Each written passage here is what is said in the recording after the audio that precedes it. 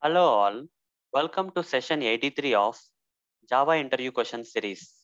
In this session, I'm going to answer a question which has been asked to one of my students during the interviews. Okay, so this is the question. So the question is nothing but a program, guys, which contains two variables. Okay, it's a program which contains two variables and this main method. So what they were expecting as an answer is, what is the output of this program and explain the output, how the output has come. We need to explain. Okay. So let's first understand this program, guys. This program, as you can see, there is a class here known as demo class, and the demo class has two variables.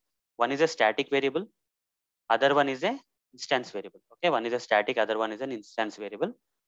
Now, inside the main method, we are creating two objects. Okay, one and two objects. So how this will happen in the computer memory is, when you are creating objects, let's say this is a computer memory. In the computer memory, when you are creating the first object, okay, demo, object one is called new demo.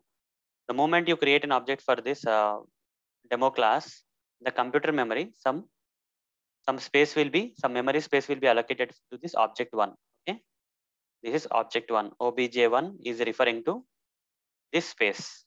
Okay, this space. Fine. Now, demo object two is called new demo. Similarly, for another object, some other memory space will be allocated. This is object two. This is object two. Okay. Okay, two objects got created. So in these two objects, what will be there? The class variables will be there. That is, instance variables will be there. You see, int b is equal to 10 will be there. Here b is equal to 10 will be there. Here also b is equal to 10 will be there. Okay, in object one memory also b is equal to 10 is there. Object two memory also b is equal to 10 is there, because it is an instance variable. It will be there for every object memory. But first one is a static variable, guys. Okay, static variable will not be there in the object memory. Rather, a common memory will be there. Okay, that is a class memory, that is demo class memory. In the computer memory, some memory will be allocated to this demo class. Inside the demo class, the static variable, this is static, right? Static variable a is equal to 10 will be there. It's a common memory. It's a common memory. Okay, now guys, here we created two objects. Now what we are trying to do here is object one dot a. Okay, object one. Object one, do we have this common memory? I mean, a is equal to 10 is there in the object one? No, right? But using the object difference, you are trying to modify this value. The modified value is common for all the objects. This particular memory is common for all the objects. So if you say object one, which is not a correct approach, but still if you say object one dot a is equal to 20, okay, here what happens is, using the object, you are modifying this common value. So here 10 will go off and 20 will come in this picture. A is equal to 20 will be there now.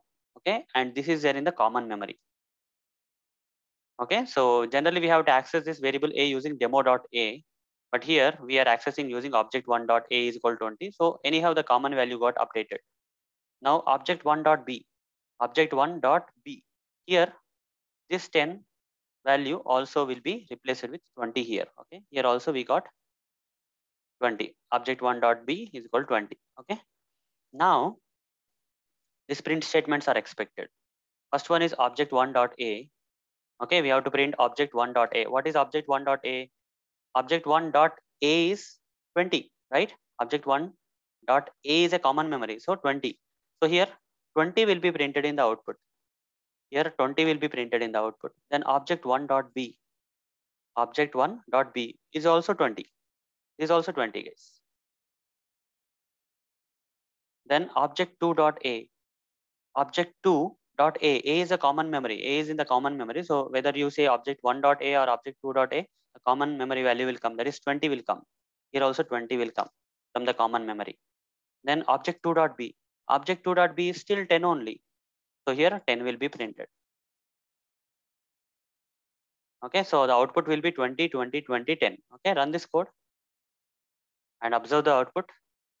20, 20, 20, and last one is 10. Okay, here the same line they got printed, but the problem is with the editor. Okay, so 20, 20, 20, and last one is 10. Last one is 10. Okay, fine. So hope guys you understood this program now and the output and how the output has come with this explanation. Hope you got the answer for this question. So that's all for this session.